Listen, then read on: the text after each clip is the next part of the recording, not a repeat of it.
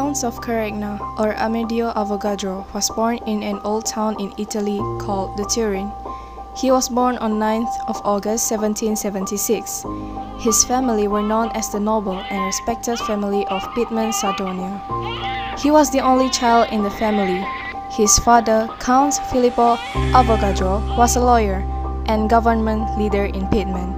His mother is a noblewoman named Anna Maria Vercellone. Avogadro was gifted with intelligence and known as a genius man. At such a young age, when he is 20 years old, he succeeded in getting the same name of his father.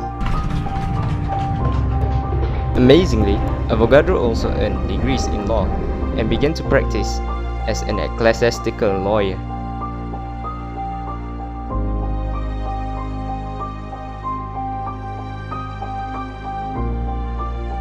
As the time goes by, Avogadro began to lose interest in legal matter and set his eyes for studying what was known as the natural science philosophy, which means physics and mathematics.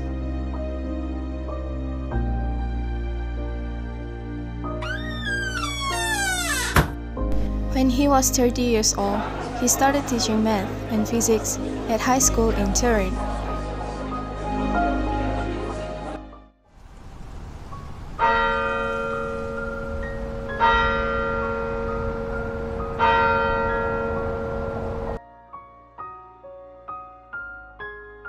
He married to Felicita Mazes and blessed with 6 sons.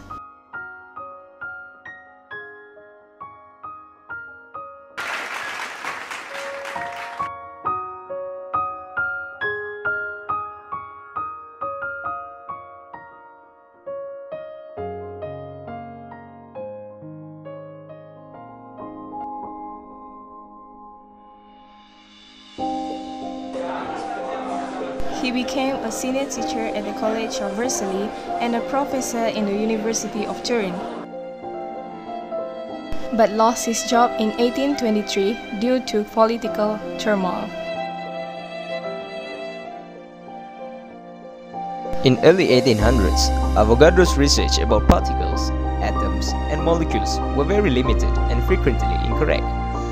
Avogadro was eager to find out the basic properties of matter, behave and form chemical compound with the help of John Dalton and Joseph Gay-Lussac's theories. John Dalton published his atomic theory regarding all matter made of atoms. He also proposed that all atoms of an element are identical and atoms of different elements have different mass. However, some of his theories got mistaken, such as the chemical formula of water is HO instead of H2O. Fortunately, Avogadro figured out the proper way of writing the water compound, which is H2O. Joseph Gay-Lussac, a publisher of Lussac's gas law, states that the volume of gases undergoing a reaction at constant pressure and temperature are in a simple ratio to each other and to that of the product. But Lussac comes into confusion when 2 liters of H2 gas react with 1 liter of O2 gas. It produces 2 liters of gaseous water instead of 3 liters. Avogadro corrected his theory by stating that the volume decreases when the number of particles present decreases, as hydrogen atom is smaller than oxygen atom.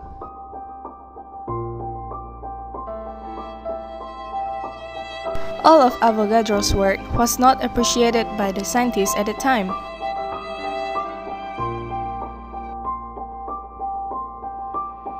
Four years after Avogadro's death, Stanislao Cannizzaro tried to represent Avogadro's work in Karlsruhe Conference, after he found out that Avogadro's theory was the one that is correct.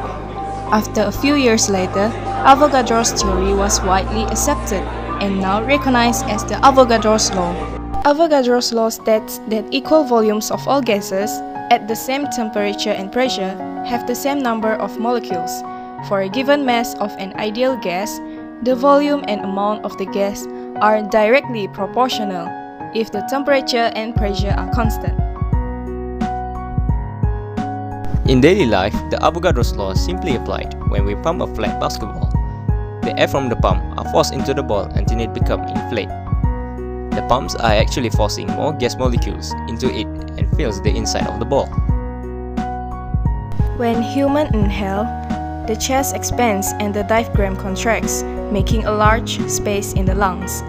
The large space creates a low pressure in the lungs. The higher pressure at the atmosphere pushes the air into the lungs that has lower pressure. Other than that, Avogadro's law can be proved by conducting an experiment using carbonated drinks such as cola, Mentos candy, and a balloon. First, the balloon is placed on top of the open bottle of cola. When Mentos candy is put inside the cola drink, a quick reaction will occur and CO2 gas will be released. The volume of CO2 will increase and fills the space inside the balloon. As a result, the size of the balloon increases.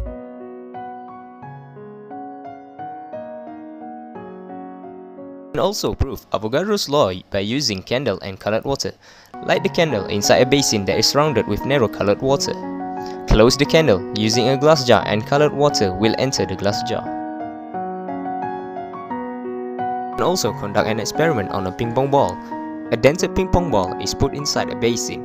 Hot water is then poured into the basin, and we can see the ping pong ball is expanded back to its original shape. This situation obeys the law of Avogadro. Last but not least, with the help of Avogadro's law, scientists can explore and study more about particles and found many more compounds exist.